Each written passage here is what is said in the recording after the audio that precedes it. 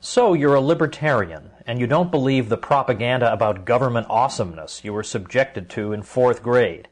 You want real history and economics. Well, learn in your car from professors you can trust with Tom Woods' Liberty Classroom. And if you join through the Liberty Classroom link at scotthorton.org, we'll make a donation to support The Scott Horton Show. Liberty Classroom, the history and economics they didn't teach you. All right, y'all, welcome back to the show. I'm Scott Horton. This is my show, The Scott Horton Show. More than 3,000 interviews in the archives now at scotthorton.org. Drop by scotthorton.org. And also check me out on Facebook, Twitter, and YouTube at /Scott Horton Show. Okay, our first guest today is Mel Frykberg. She writes for McClatchydC.com, well, McClatchy newspapers at McClatchydC.com, and right now I believe is reporting from the West Bank, correct? Hi, Mel, welcome back to the show. Thanks very much for having me. And am I right, you're in the West Bank right now, or on it? Yes, I am. I'm in Ramallah. In Ramallah, okay. And then, do I have it right that you've been to Libya lately, or you're talking with stringers there? I'm talking with sources on the ground there and with friends that are there. Okay. And I know you were there, what, a few months back, right? I was there last year. Okay. All right. Well, so first of all, before we even get into the kidnapping, can you tell us what you know about the president of Libya who was kidnapped for a short time a couple of weeks back there? Yes, he's the prime minister. Just giving information. Yeah. Ali Zaidan saying that 2 members of the Libyan Congress were behind his kidnapping, and a member of the counter-criminal agency was involved in the kidnapping as well. And when they actually kidnapped him, they took his phone away from him, and his phone was later discovered in the General National Congress building, because the whole mystery behind his kidnapping of how they'd been able to get him in the Corinthia Hotel, which I visited, and for those kidnappers to get through the security was very strange that they'd managed to get through all that security, and apparently his actual security detail didn't try to stop the kidnapping because they understood it to be an official arrest, and he was actually held at the Interior Ministry. So that just goes to show how little security is in Libya and how much infighting there is between members of the government. Mm-hmm. Well, that's interesting. I mean, was he actually, in a way, legally arrested for a crime and then he was set free, or that was just the glossing that they put on an attempted coup? No. There's been some political dispute, and I mean, he's committed no crime, but these members of the Congress, that it was all unofficial, but they dissatisfied with his rule as premier, and they sort of thought that he maybe had something to do with the abduction of that Al-Qaeda suspect, Anas Abu Libi, who was taken by the Navy SEAL team, by the U.S. Special Forces. Mm-hmm. That was one of the issues that they were dissatisfied, because these guys that from the Libyan government are suspected Islamist sympathizers, but also they're dissatisfied with his rule. Right. Well, so, I mean, how badly did that reflect on him for that Delta Force raid happening on his watch? Is it clear, do you think, over there that he had given the Americans permission to do it? I think that's at least what the Americans claimed, right? They say that the Libyan government was aware of what was happening. The Libyan government denies it. Rumors are that they knew, the Libyan government knew about it, but they would pretend that they didn't know about it, and then they would protest very loudly after it happened, so as for domestic consumption that they didn't know about it. That's what the rumors are. But I mean, just the fact that he was able to get through all that security, because I mean, I've been to the Corinthia Hotel, And I mean, there's police cars patrolling the hotel. Before you can even get into the hotel, there's a big, you have to go through all these metal detectors. There's security guards inside the hotel. Even getting into the parking lot, there's military checkpoint there, and there's military police 3 minutes away. So, just the way that they were able to get through all this and nothing happened, it was very suspicious. The two members of Congress have denied that they were involved in it, but the member from the counter criminal agency, he said yes, he was involved, and he's very proud of it. So, yeah, there's a lot of strange things happening in Libya. And just to clarify for the audience, this is not the al-Libi that was tortured into pointing the finger at Saddam Hussein for cooperating with al-Qaeda, and it's not the al-Libi that they killed in Pakistan in June 2012 that was the reason behind the attack on the Benghazi consulate back in September 11, 2012. This would be a third and altogether separate al-Libi, and I believe those first two were brothers, supposedly, but this is an entirely different character, accused in I think, as you said, the Africa embassy bombings in 1998. Yeah. But then they brought him. They kidnapped him and kept him on a ship at sea for a little while. Apparently, kind of black hole lawless territory. But then they brought him back to New York, where I guess he'd already been indicted, and now they're going to put him on trial. So that's pretty good, right? Instead of taking him to Morocco to be tortured or Guantanamo Bay to be held forever. Well, the thing is, according to him. He had actually, and according to his family, he'd actually left Al-Qaeda in 96, or was it 95, and he'd actually asked for political asylum in Britain, which he had received. Mm-hmm. So, he's like quite an old fish, and right.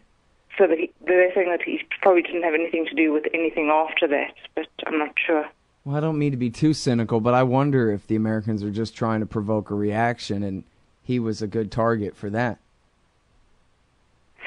Possibly. I don't see know. A big build-up in Italy, and they're saying, well, we got problems to solve here. I'm sorry, you're a straight reporter. I'm not trying to lead you down into rabbit hole territory here. So let's go to what life is like in Tripoli and in Benghazi and in the rest of Libya right now. Is it just Mad Max over there, or does the government have is there a relative calm? Well, Benghazi is an absolute mess. They've had over 100 military and judicial officials assassinated since the overthrow of Gaddafi. Every week, it's practically almost every day, actually, there's another military or judicial official assassinated. And they're not sure if, they've said that somebody has a list of all these names of people that they want to assassinate. And there's now seems to be a war between members of, it seems that there's different militias that are behind the assassinations, and it's divided between those that are supporting, those that are Islamist-leaning militia leaders, and the others who are against the Islamists. The military police, the head of the military police was killed a couple of days ago, and then militiamen who were supporting him then went and attacked the leader of the Libya Shield movement.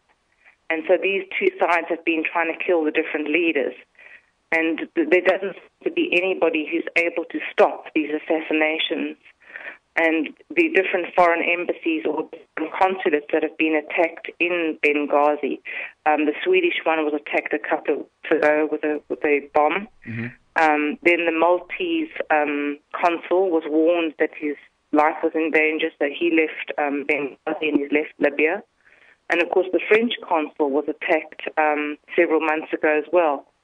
So Benghazi is really out of control.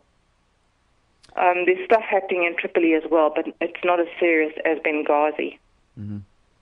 Well, and don't get me wrong, it's not like building a state is the definition of peace to me or anything, but it's an indication that, there's a lack of war going on. I mean, if there's militias fighting each other over, local spoils, I guess that's kind of one thing. But if there's if it breaks out into some kind of sectarian war or tribal war, that is a whole other level of violence. And I don't think you're saying we're there, right?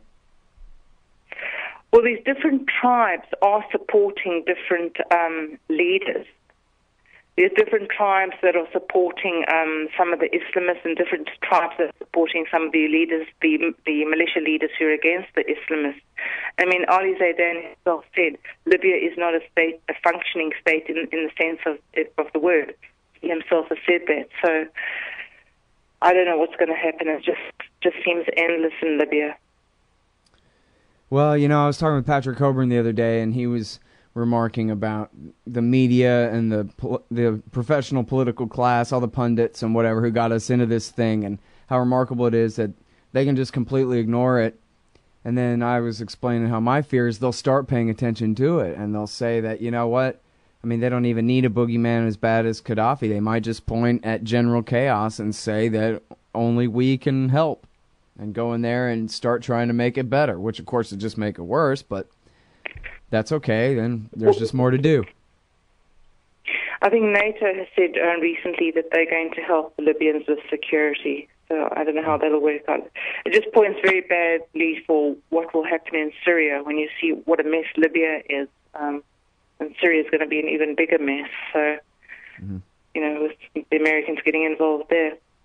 Well, now, when we hear about the different Islamist militias in Libya, are they kind of going crazy like Saudis and cutting people's hands off and trying to, we saw, for example, Al-Qaeda in Iraq a lot of times would try to enforce, centuries-old, real backwards ways on people, that kind of thing. Are we seeing that sort of extremism, or just they're fighting over power? No, but what they have been doing is the assassinations and the bombings. They haven't been cutting hands off per se. But don't forget, when I was in Tripoli, the Islamists were behind a lot of attacks on Sufi shrines, where they would just blow up these different, these centuries-old, very beautiful buildings with, books going back centuries from Sufi scholars, and they were sort of destroying graveyards, shrines, etc. So, and there were cases where they were actually going around enforcing women to cover their hair. And I think there's just a couple, was it today or yesterday, a woman's beautician shop in Benghazi was attacked. They've had a couple of cases like in Gaza, where salons and beautician shops are attacked by Islamists because they see them as sort of corrupt and Western. But I'm not aware of chopping of hands from what I've heard. I've heard about that. Yeah. Oh, and by the way, I didn't mean to imply that I had read that anywhere either. I just, I wonder about, because obviously in Syria and in Iraq, we've got some reports of some pretty extreme things. The banning of smoking and just, pretty totalitarian ways. And in fact, really the kind of things that turn the locals against them pretty fast, as we saw in Iraq. They overreached really quickly as far as their authority over the Sunni population of Iraq, and they paid for it too. Yeah, well, that's what's one of the problems in Benghazi, is that that there are a lot of Islamists there, but also the general population is against the Islamists, as we saw, when Chris Stevens was killed, there was, big protest against the killing. So that's also an element with the militias, and probably playing into the assassinations that are going on with, as I said, over 100 military and judicial leaders assassinated. And now, I guess I'm curious, can you describe at all, do you know, how deeply integrated groups like Ansar al-Sharia and the Libyan Islamic Fighting Group and others are into the actual government in Tripoli? Because I remember, and this could be wrong, but there were at least some reports from the attack on the oil facility in Algeria that the clothing and the weaponry that the quote-unquote terrorists had there came from the Libyan government. I know that there are definitely members that are sympathetic to the Islamists, but a lot of the weapons that are coming from Libya and are flooding the different areas like Mali, they're even coming into Egypt, and they're reaching Gaza as well, are not officially from the Libyan government. Although there are members, as I say, of the government that are sympathetic. A lot of the weapons is just are very illegal. Right. Although I also seem to remember the Libyan government is giving a lot of money to the Syrian rebels. They were giving a huge amount of money to the Syrian rebels. So to know exactly who's doing what there, it's just very unclear. Mm. And then, do you know anything of the fate of the blacks? Because, and I mean, I don't mean that in the politically correct way, the blacks, but I mean the blacks of Libya, because apparently the war was fought for the Libyan branch of the Ku Klux Klan, and they had gone, at least back in 2011, we heard some horror stories about what was happening to darker-skinned Africans in Libya, yes. And then the journalism on that subject has just completely fallen off. I know when I was there and I was visiting some Tuaregans who come from that city of black-skinned Libyans who allegedly were, fighting with Gaddafi, and one doesn't know whether they were pressured into fighting with Gaddafi or whether they generally sympathized with him. But that town of Tuarega was just totally destroyed and ethnically cleansed of Tuaregans, and they had subsequently fled to refugee camps in Tripoli and elsewhere. And a lot of them, when I went to the refugee camps there, they were actually scared to leave the refugee camps and go around Tripoli because they would be picked up by these different militias. There was a very, very strong anti-Black African sentiment from certain sections of the revolutionaries and that. But while I was in Tripoli as well, I also saw a lot of the militia guys themselves were actually dark-skinned Libyans, and I would see dark-skinned Libyans in the street married to lighter-skinned Libyans. Again, it was just it's not correct to say all Libyans were against them, but there was certainly a section who, especially from Misrata, because there was a lot of problems between Misrata and Tuarega, and I know the Misrata militias were very instrumental in a lot of the atrocities carried out against darker-skinned Libyans. Mm-hmm. But it sounds like you think it's sort of died down since then, at least. It hasn't made the news a lot since then, and I haven't heard the human rights organizations saying a lot about it. So maybe there has been some improvement, or maybe people have just, got so tired of Libya being such a mess, and there's so much trouble going on there, and they're now focusing on what's going on with Syria. So I'm not 100% certain. Right. Yeah, on to the next war. And on to the next one. All right. Well, and speaking of which, let's talk about what's going on in the Sinai. You got some great journalism about Egypt's renewed military dictatorship's crackdown there. Yeah, it's the largest ground offensive in the Sinai.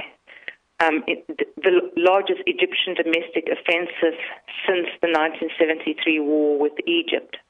The military is still carrying on with large-scale, bombings and arrests. But exactly what is going on is hard to know because the Egyptian military is like cracking down on foreign journalists. Foreign journalists are not allowed to go to the area, and even the Egyptian journalists are struggling to get in. So it's very difficult to know exactly what is going on, but human rights organizations say the stuff is leaking out is that the Egyptian military is carrying out some atrocities. They are indiscriminately targeting people on occasion. They've arrested hundreds and hundreds of people. But as I say, exactly what is going on, because even some foreigners who've been caught in the area, and because they've had a laptop on them and a map on them, which is fairly normal stuff to have if you're a journalist, they've been arrested. So the operations are continuing, but they're not stopping these people in the Sinai. These people in the Sinai are really, really angry, and they're carrying out more attacks against the Egyptian military. So that's another situation that doesn't seem that's going to be solved by force alone. And now, so what is it with them? That just happens to be a stronghold of strong Muslim Brotherhood support, or? someone else? They are strong Muslim Brotherhood supporters because not all of them, but what has happened is that the current Egyptian government, a military-installed government, has alienated a lot of the tribes in the Sinai. When Mubarak was in power, Hosni Mubarak, he withheld a lot of privileges and power from the Sinai people. They weren't politically involved, and they were also very deprived economically. So they were against Hosni Mubarak's regime, and they became smuggling for economic reasons, and they also felt very politically cut off from Cairo. And of course, Mubarak's security forces was very brutal against the people in the Sinai, and that alienated them even more. When Morsi got into power, he was more sympathetic to their situation, and because a lot of them are Islamists, they had a better situation. They were not as alienated, and wasn't the degree of political persecution that there was under Mubarak and that there is currently under the present government. And so when he was overthrown, they were very angry about it, as the Muslim Brotherhood supporters in the rest of the country. And now that the military is cracking down on them again, and a lot of them are extreme Islamists as well, but they are now fighting each other again. And as I say, that's a situation that's just really difficult to control because the Sinai is so open, it's so large, and it's so poor. And to just control that area completely, the Egyptian military is going to have huge resources there on a permanent basis. And, speaking of which, is the support for the Muslim Brotherhood, is it very geographically centered? I mean, not just in the Sinai, but in other places in Egypt? Is it more, the cities are the Democrats and out in the countries where the Republicans live, sort of thing, like it is in the States? Or how does that work exactly? I mean, I know that they were the only ones prepared to win when it came to election time. Yeah, it's kind of a breakdown because although there are a lot of supporters of the Muslim Brotherhood in Cairo, a lot of them who are educated, they tend to get more of their supporters from the rural people who are less educated because about 60% more of the Egyptian population is illiterate. And in Upper Egypt as well, there is strong support for the Muslim Brotherhood. So a large section of their supporters come from the more rural, illiterate, uneducated people, although a lot of the leaders and the intellectuals in Cairo are also supporting the Brotherhood, but they're more of a minority. Well, so now that the dictatorship has overthrown and outlawed the Muslim Brotherhood and rounded up all its leaders and all of that kind of thing, I mean, obviously we talked about the Sinai and the unrest there, but what about all those people in the countryside who were Muslim Brotherhood supporters? Are they just grinning and bearing it and back to the same old thing? Or is this, I mean, wouldn't it be horrible to see after a couple of years since the overthrow of Mubarak for this to now devolve into some kind of civil war? I mean, I don't guess the Muslim Brotherhood is very well armed, but it seems like... well, the thing is that they're arresting people all over the country. I mean, thousands and thousands of people have been arrested, so it's not just happening in Cairo. And, I mean, at the moment, it's a little bit quiet. I mean, in Cairo, there's been, some protests by students at Al-Azhar University, which is very pro-Muslim Brotherhood. But it's kind of quiet at the moment. But the Muslim Brotherhood is not going to let the situation lie. And I think their modus operandi is because what the Egyptian government now is trying to restore stability and say that the problems are over and the country's going to go back to normal. And the Muslim Brotherhood is not just going to let the situation lie. And I think they are trying to actually bring their supporters onto the street because they actually do use the clashes and the results as a kind of a weapon to show that they're being persecuted, which they are to a large degree, but also that people don't forget what has happened to Morsi, and they're using the victimhood of all these people that have been killed, the Brotherhood people that were killed by the military, and that they are using that as a way of keeping their story alive, and not letting the situation lie. So they will try to. I think the leadership is a bit cynical in that way, and that they will try to get their supporters in the street to provoke clashes. I mean, one can argue quite justifiably that they have every right to be angry and that what happened to Muslim was not right, but actually encouraging their supporters to go out into the streets and confront the military when they know what's going to happen is kind of cynical in a way. Yeah, well, people ought to be careful whose marching orders they follow when it comes to stuff like that, yeah. But you can see why it makes sense from their point of view to play it up for the cameras, you know? It's all they've got, right, is the idea of some kind of outside pressure there, I guess. I'm not sure if the Muslim Brotherhood is, because they were involved in the 80s in actual, attacks on tourists and that. I'm not sure if they're going to go underground and take up arms again. That's another aspect that has to be watched. It may happen, I don't know. Well, there has been, one big car bombing, right? And that had everybody biting their fingernails, like, oh no, maybe now is the start of this, but... Yeah, but that wasn't by the Muslim Brotherhood. It was by other groups, and there's been regular bombings in the Sinai against military targets, and of course some Christian targets as well. But that wasn't actually the Muslim Brotherhood. By the way, back to the Sinai for a second there. Is there any truth to the idea that it's Al-Qaeda guys there? Because of course that's what the TV says, if they mention it at all. As far as I know, yes, there are Al-Qaeda elements there. I mean, even in Gaza, there are some Al-Qaeda elements. This is the whole thing.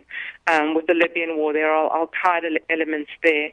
And in Mali, there are Al-Qaeda elements. And they are getting arms from Islamists in Libya, and the huge amount of arms that are now going from Libya to surrounding neighboring countries, after Gaddafi's warehouses and that were looted.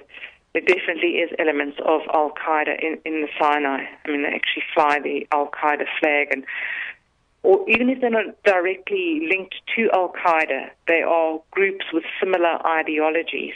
Yeah, sworn allegiances. Well, so a few years ago, in the Gaza Strip, Hamas went and had a big battle and killed a bunch of these guys and said, no way are we going to tolerate your presence in the Gaza Strip. What about that? Is that still happening? They are still there. Jaish al-Sunni and Sunni al-Islam, those groups are still there, but they're basically being kept under control by Hamas.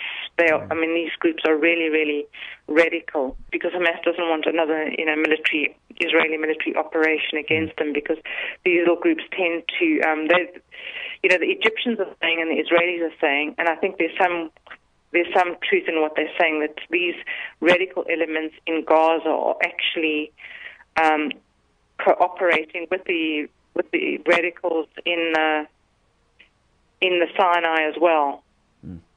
All right, well, I'm sorry that I got to stop you, but thank you very much for your time on the show, Mel. I sure do appreciate it. Good to talk to you again. Okay, thanks. Everybody, that's Mel Frykberg. She writes for McClatchy newspapers, McClatchydC.com. They're syndicated all over the place. And you can find some stuff by her for IPSnews.net, too. Hey, y'all, Scott here. Man, I had a chance to have an essay published in the book Why Peace, edited by Mark Gutman, but I didn't understand what an opportunity it was. Boy, do I regret I didn't take it. This compendium of thoughts by the greatest anti-war writers and activists of our generation will be remembered and studied long into the future. You've got to get Why Peace. You've got to read Why Peace. It features articles by Harry Brown, Robert Naiman, Fred Bronfman, Dahlia Wasfy, Richard Cummings, Karen Kotowski, Butler Schaefer, Kathy Kelly, Robert Higgs, Anthony Gregory, and so many more. Why Peace? Because war is the health of everything wrong with our society. Get Why Peace down at the bookshop or Amazon.com. Just click the book in the right margin at scotthorton.org. Oh man, I'm late. Sure hope I can make my flight. Stand there. Me? I am standing here. Come here. Okay. Hands up, turn around. Whoa, easy. Into the scanner. Ooh, what's this in your pants? Hey, slow down. It's just my... Hold it right there. Your wallet has tripped the metal detector. What's this? The Bill of Rights? That's right. It's just a harmless stainless steel business card-sized copy of the Bill of Rights from SecurityEdition.com. Therefore exposing the TSA as a bunch of liberty-destroying goons who've never protected anyone from anything. Sir, now give me back my wallet and get out of my way. Got a plane to catch. Have a nice day. Play a leading role in the security theater with the Bill of Rights Security Edition from SecurityEdition.com. It's the size of a business card, so it fits right in your wallet, and it's guaranteed to trip the metal detectors wherever the police state goes. That's SecurityEdition.com. And don't forget their great Fourth Amendment socks. Hey guys, I got his laptop. Fact.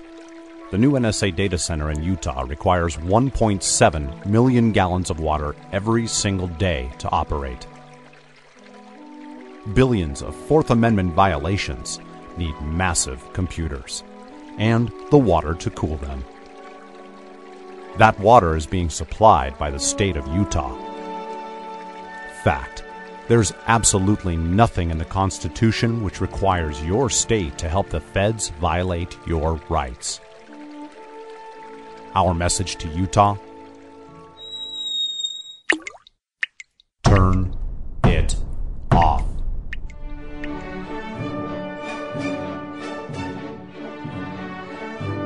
No water equals no NSA data center. Visit offnow.org.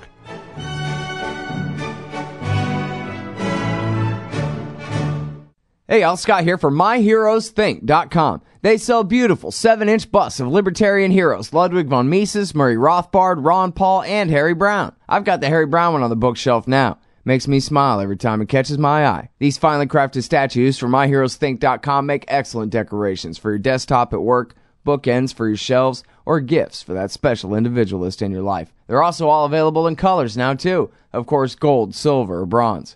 Coming soon, Hayek, Hazlitt, Carlin. Use promo code Scott Horton and save $5 at MyHeroesThink.com. Hey, Al Scott Horton here to talk to you about this great new book by Michael Swanson, The War State, The Cold War Origins of the Military-Industrial Complex and the Power Elite. In the book, Swanson explains what the revolution was, the rise of empire, and the permanent military economy, and all from a free market libertarian perspective. Jacob Hornberger, founder and president of the Future Freedom Foundation, says the book is absolutely awesome, and that Swanson's perspectives on the Cold War and the Cuban Missile Crisis are among the best I've read. The poll numbers say that people agree on one thing: it's that America is on the wrong track. In The War State, Swanson gets to the bottom of what's ailing our society: empire, the permanent national security bureaucracy that runs it, and the mountain of debt that has enabled our descent down this dark road. The War State could well be the book that finally brings this reality to the level of mainstream consensus. America can be saved from its government and its arms dealers.